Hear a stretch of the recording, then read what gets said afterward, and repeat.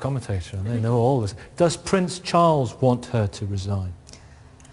I think what do your sources tell you? I think in his heart of hearts he would like it, but I think he knows she won't, because in one of her Christmas broadcasts, it was 1991, she actually said, "I feel the same obligation to you as I did in 1952.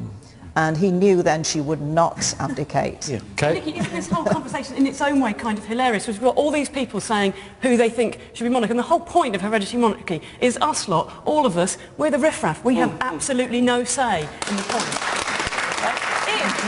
If anybody in this room thinks that they know who should be monarch, it should be the Queen or it shouldn't be. We should switch to an elected head of state, and you can all vote for the Queen if you want, or you can vote for Prince Charles. You want President Blair, do you? Yeah, or you can vote for Trevor McDonald or Tanny Gray-Thompson, whoever you like, and good luck to you. And that way, anyone who didn't want the job wouldn't stand, and anybody who wanted to vote for somebody else could do so. That's the only way that our opinions are valid in this discussion. This is not